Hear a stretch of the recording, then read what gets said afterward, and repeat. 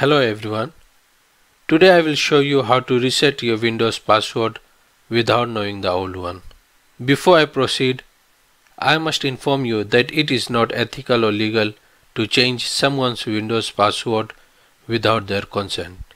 This method will work in all the versions of Windows, whether it is Windows 8, 10 or 11. First you have to press Windows plus R button. And then you have to type NETPLWIZ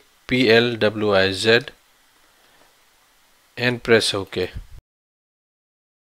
So now you have to click on the Advanced tab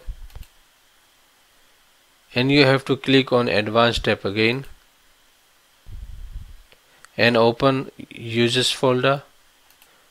From here you have to right click on your username. Like in my case it's 85.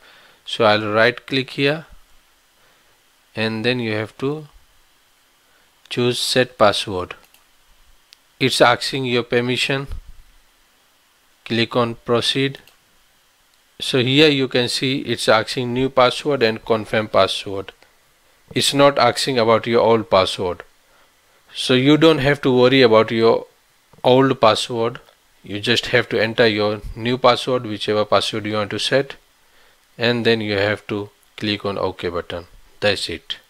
Thank you for watching my video.